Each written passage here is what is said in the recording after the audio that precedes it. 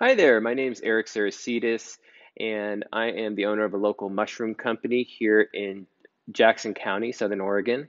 And today I am going to show you how to assemble a home air filter. It's basically inspired by the type of filters that I use in my mushroom cultivation lab. The basic materials are a duct fan, and this is a style of duct fan called commonly a squirrel cage blower. You can also use a inline fan as well.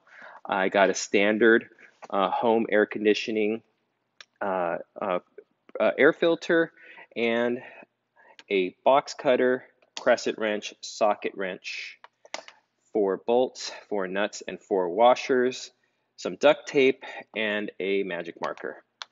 I went ahead and, for the sake of time, have pre-cut our plastic tote here. I was able to find this at a local store for about $6, and this is an 18-gallon size plastic tote. So what I've done is I've cut a hole in the lid.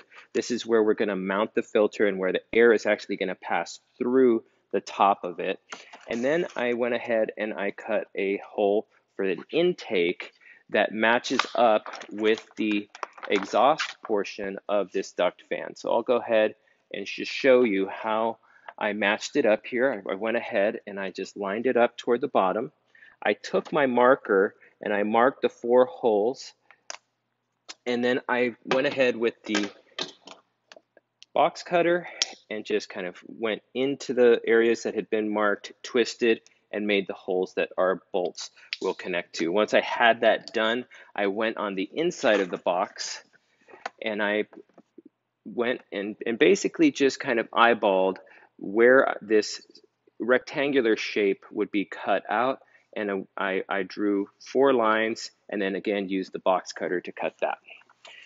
So once those are cut, we can go ahead and start assembling our filter. So I'm going to put this aside for just a moment while we get the filter attached to our lid. So each of these filters has generally an arrow that demonstrates which way the airflow is moving. Again, it's moving out and through the top, so we want to line it up that way. And a 16 by 20 inch air filter seemed to line up just perfectly with the dimensions of this lid.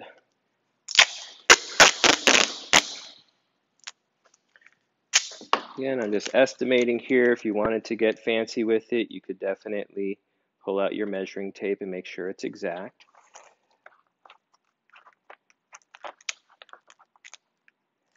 And in general, I would try to just get this as flush as possible. I'll actually go ahead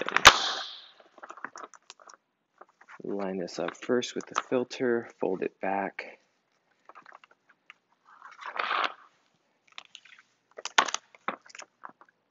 Go corner to corner here. Yep.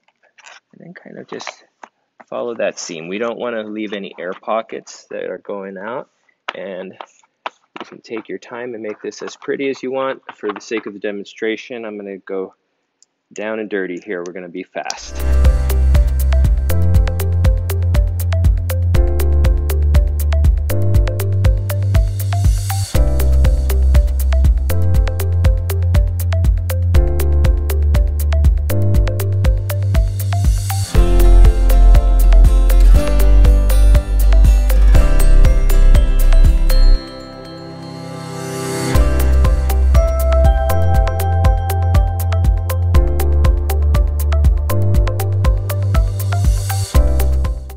Now that we've got our filter attached to the lid, I'm going to set this aside and we're going to mount our duct fan to the outside of this tote. So again, just kind of lining it up here. I'm going bolts, and then the important part for me in this process is ensuring that my washer goes on the inside of this so that the weight of my blower fan doesn't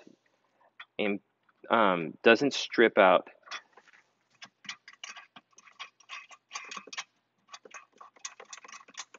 the plastic wall of the tote. So I'm going to go ahead and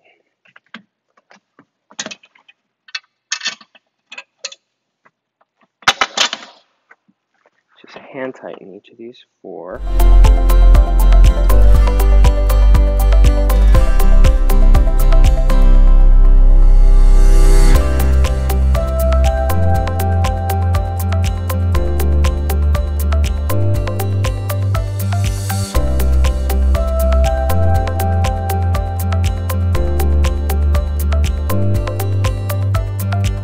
Once you've had each of these hand tightened, you can use your socket wrench and a crescent wrench to come in and tighten all four of your bolts.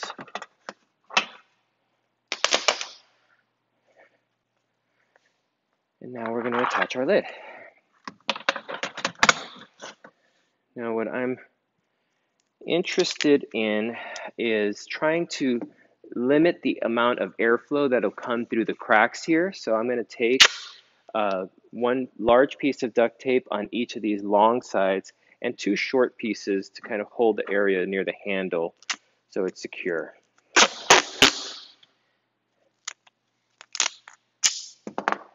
This will just increase the efficiency and limit the loss that you experience.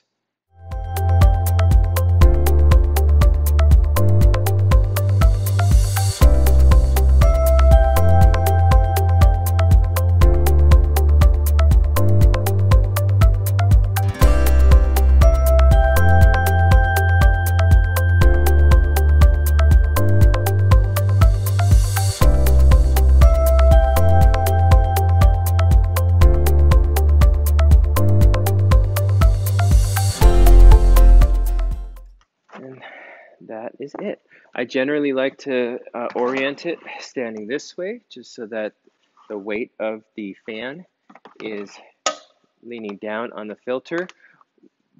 If there are little ones helping to assemble or operate these, please be careful of the box cutter and the blade, as well as the intake of this fan. As it's moving, we don't want little hands getting in here. If you wanted to take an extra safety precaution, you might even take a piece of this of a second filter and put it over the intake to prevent people from getting their hands caught in it.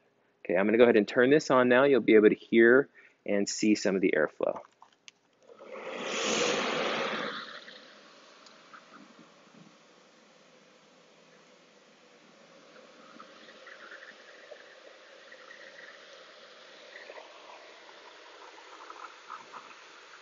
So it is moving the air, not super fast. The idea of this process is to disperse the air over the most amount of surface area possible. By doing that, we're able to maximize the amount of flow through this fan.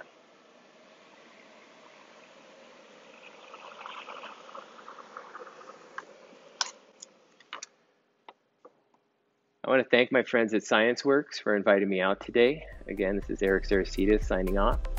Feel free to comment or ask any questions.